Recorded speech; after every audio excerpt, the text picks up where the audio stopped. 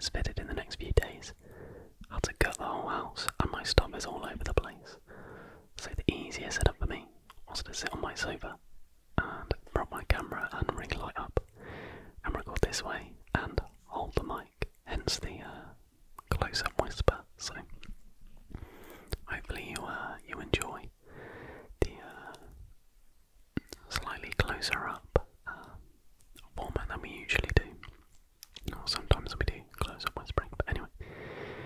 Also, super quick reminder, this is your last chance to get your questions in for the Q&A. So there should be a community post I said in the previous video as well.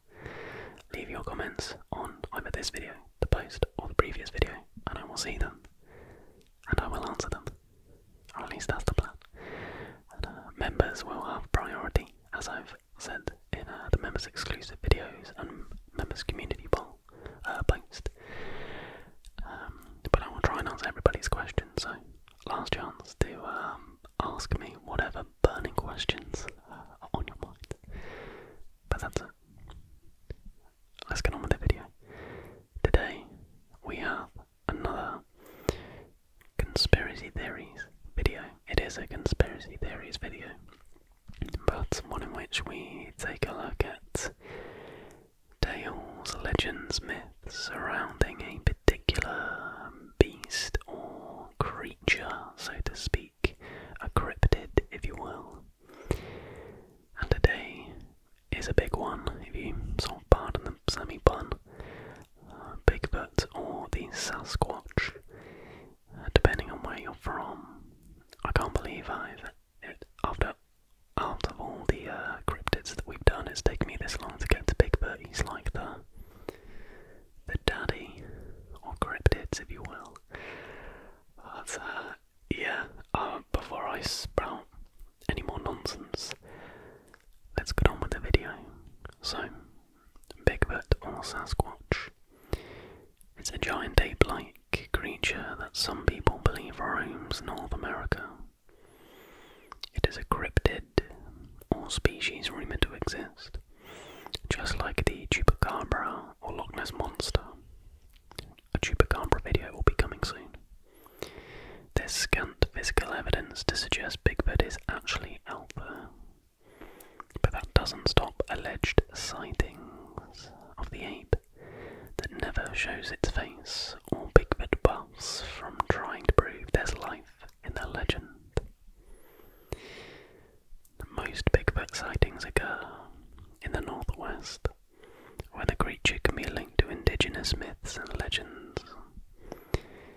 The word Sasquatch is derived from Sasket, a word from the, pardon my pronunciation, Alkemilem language used by some Salish First Nations peoples in southwestern British Columbia. According to the Oregon Encyclopedia, it means wild man or hairy man. As early as 1884, the British colonist newspaper in Victoria, Canada, published an account of a gorilla-type creature captured in the area. Other accounts, largely decried as hoaxes, followed. Sasquatch book author John Green compiled a list of 1,340 sightings through the 19th and 20th centuries. But the modern Bigfoot or Sasquatch myth gained new life in the late 1950s. In 1958, the Humboldt Times, a local newspaper in North California, published a story about the discovery of a giant, mysterious footprint near Bluff Creek, California. In the story, they refer to the creature that made them as Bigfoot, according to Smithsonian Magazine.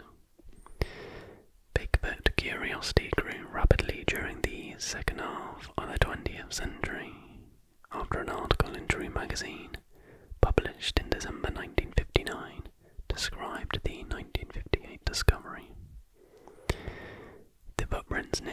Creek were in fact a prank by a man called Ray Wallace. His children revealed after his death in 2002. By that time, though, Bigfoot was firmly established in popular culture across the continent. Since the 1958 article was published, a wealth of other claims have been made about Sasquatch tracks, casts, photos, videos, and other evidence, with evidence in quotes, of course. So this next section is Bigfoot sightings, but I've actually got another article loaded up, which we'll do at the end. I'll run through them and I'll overlay the images and videos on the screen, and you can decide for yourselves whether you think it's truly Bigfoot. Maybe it doesn't make too much sense the order we're doing things in, but oh well. So the next section is titled Elusive Hard Evidence. There is no hard evidence for the existence of Bigfoot. Grants, the anthropologist who investigated the sound recordings, also discussed alleged Bigfoot hair, feces, skin scrapings and blood in his Big Footprints book. The usual fate of these items is that they either receive no scientific study, or else the documentation of that study is either lost or unobtainable. He wrote, in most cases where competent analyses have been made, the material turned out to be bogus, or else no determination could be made. When alleged Bigfoot samples are subject to vigorous scientific analysis, they typically turn out to be from ordinary sources. For example, in 2014, a team of researchers, led by the late geneticist Brian Sykes from the Uni of Oxford in England, big up, conducted genetic analysis on 36 hair samples claimed to belong to Bigfoot or the Yeti, a similar ape-like creature said to exist in the Himalayas. Video coming soon. Almost all of the hairs turned out to be from known animals such as cows, raccoons, deer and humans. However, two other samples closely matched an extinct Paleolithic polar bear, Life Science previously reported. These samples may have come from an unknown bear species or a hybrid of modern bears, but they were from a bear, not a primate. Now there is the theory that there's in fact multiple Bigfoots or big feet. I'm not sure what you'd refer to the plural as. The existence of multiple Bigfoot, a Bigfoot is just a plural, my bad, increases the chances that one would be killed by a hunter or hit by a motorist on a highway, or even found dead by accident, disease or old age, by a hiker or farmer at some point. Yet no bodies have ever been found. People do occasionally claim to find bones or other large body parts. For example, a man in Utah discovered what he thought was a fossilized Bigfoot skull in 2013. A paleontologist confirmed that the skull was simply an oddly weathered rock. So now we move on to hoaxes. By the way, I love so much that essentially Bigfoot started properly as like a theory because of a family prank. I think that is incredible. Bigfoot hoaxes have further complicated the problem of sorting Sasquatch fact from fiction. Dozens of people have admitted or been found out to have faked Bigfoot prints, photographs, and nearly every other type of Bigfoot evidence. One prominent example is Ray Wallace, whose family revealed he was responsible for the footprints near Bluff Creek in 1958.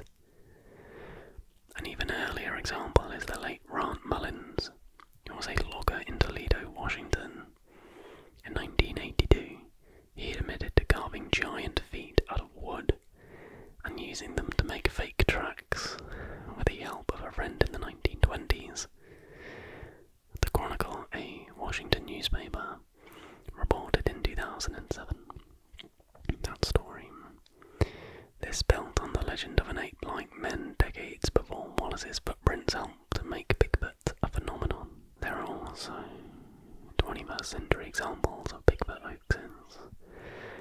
In 2008, two men from Georgia claimed to have a complete frozen Bigfoot specimen that they found on a hike. Their Bigfoot turned out to be a gorilla costume, Reuters reported in 2008. Justin Humphrey, an Oklahoma lawmaker, proposed creating a Bigfoot hunting season in January 2021.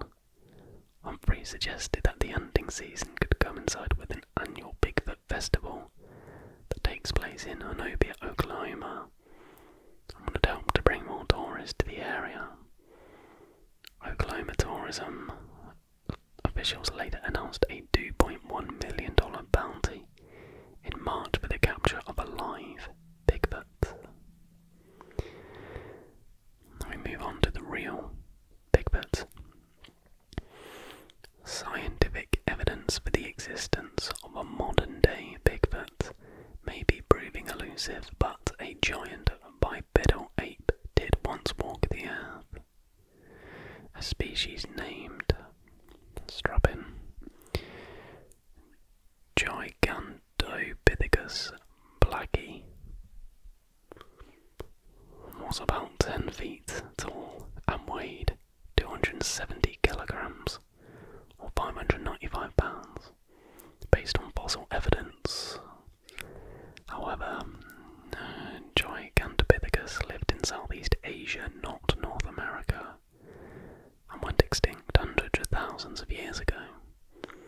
The extinct ape is also more closely related to modern orangutans than to humans or our closest relatives, chimpanzees and bonobos, Life Science reported.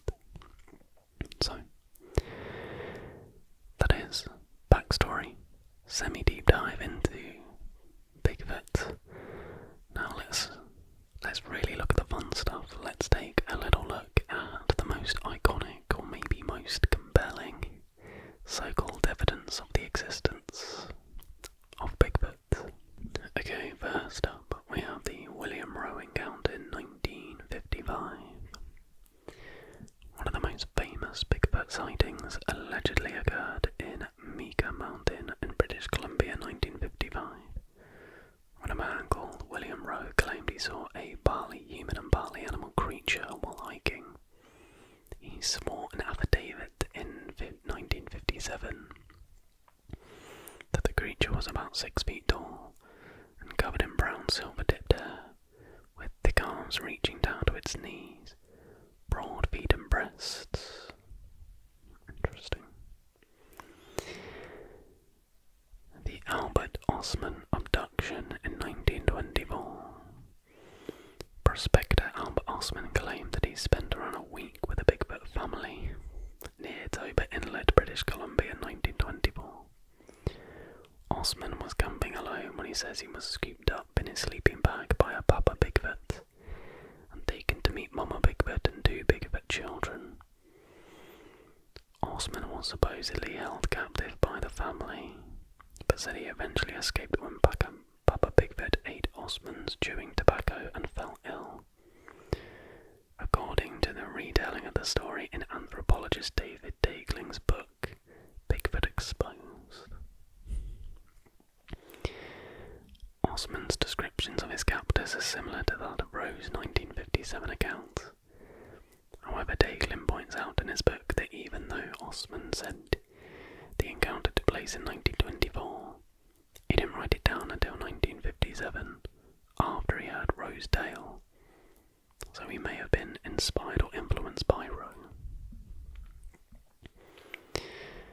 So, next we have the Patterson-Gimlin film at 1967, which is definitely in the thumbnail, and is definitely probably the most famous Bigfoot sighting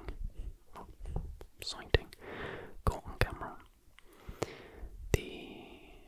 This is a minute-long video that appears to show a female Bigfoot, later nicknamed Patty, walking through a clearing in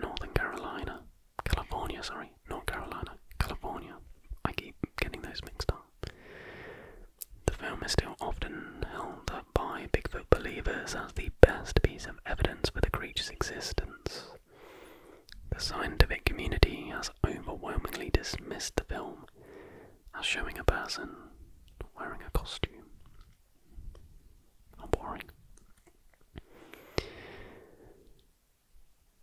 Now we have Ape Canyon, 1924. The Ape Canyon incident of 1924 wasn't so much an alleged sighting as a supposed battle. A group of gold prospectors claimed they defended their cabin against multiple guerrilla men in a gorge on the side of Mount St. Helens. One of the miners, Fred Beck, allegedly shot at a Sasquatch during the day, which prompted a gang of its hairy brethren to seek revenge come nightfall. The creatures are said to have pelted the miner's cabin with rocks and boulders, and one even reached an arm inside. The miners survived the onslaught, and as the sun rose, the beasts retreated back into the woods, possibly after Beck shot one. Next up we have Provo Canyon in 2012. There are many Bigfoot videos on YouTube, but few are as popular as a clip from Provo Canyon, Utah. The video appears to show a large black animal hunched over in the trees, possibly feeding or foraging. The camera zooms in to try and get a closer look, and a few seconds later the great creature stands up on two legs, and it's bipedal. Sorry, my fiance is talking in her sleep. I just shat myself. This causes the bear behind the camera to immediately turn and run away. The video was posted on October 30th, 2012 and has amassed more than 7.6 million views on YouTube. According to account uploader Beard Card, the bear went on a camping trip hoping to get a closer look at deer on a hill. On our way up we thought we saw a bear until the monster stood up and looked right at us. Beard Card wrote in the video description, "We ran straight to the car after that, leaving our tent and everything behind. It's probably still up there." Highcliffe Skunk Ape in 2013. Skunk apes are supposedly swamp-dwelling versions of Bigfoot that are rumoured to roam the southeastern US. On October 28th, 2013, a YouTube account named Josh Highcliffe uploaded one of the most popular skunk ape videos. In it, the cameraman films a potential skunk ape foraging in a Mississippi swamp. It looks like a gorilla squatted down, big broad shoulders, little beaked head, and it's pulling off chunks of wood that seem to demonstrate extreme strength. Then, all of a sudden, it stands up and it's got these long legs, Meldrum said. The last shot of the creature in the video comes just as it stands up. Interesting. And finally we have Bigfoot footprints, and I'll overlay a nice montage for you of the various so-called sightings or discoveries of Bigfoot prints. But while not a sighting per se, but Bigfoot footprints are among the most commonly reported aspects of the Bigfoot phenomenon. This scientist says he has over 300 footprint cast copies and original materials in my laboratory that form the basis of a remarkable body of data that attest to the fact that there is something out there leaving these footprints, Meldrum said. And the most straightforward answer is that it's a bipedal primate species that's not recognised by science. Okay, maybe this guy wasn't a scientist. It sounds like he's possibly a conspiracy theorist. Whatever. Those two web pages were horrible. I apologise if there were loads of cuts, but they just stopped loading. I kept having to refresh, so I kept having to pause, and yeah, I hope this video hasn't come off as too messy or chaotic. I genuinely cannot wait to have my office set up, the spare room set up, so I've got two consistent and definite places to film. yes, doing close-up whispering, great, but this setup is terrible. My back kills from sitting up, trying to sit up straight. I need to sort it out, and we will within the next 2 to 3 weeks. But anyways, let me know. The big old question to end the video: do you think my stomach will ever not make noises? Seriously? No.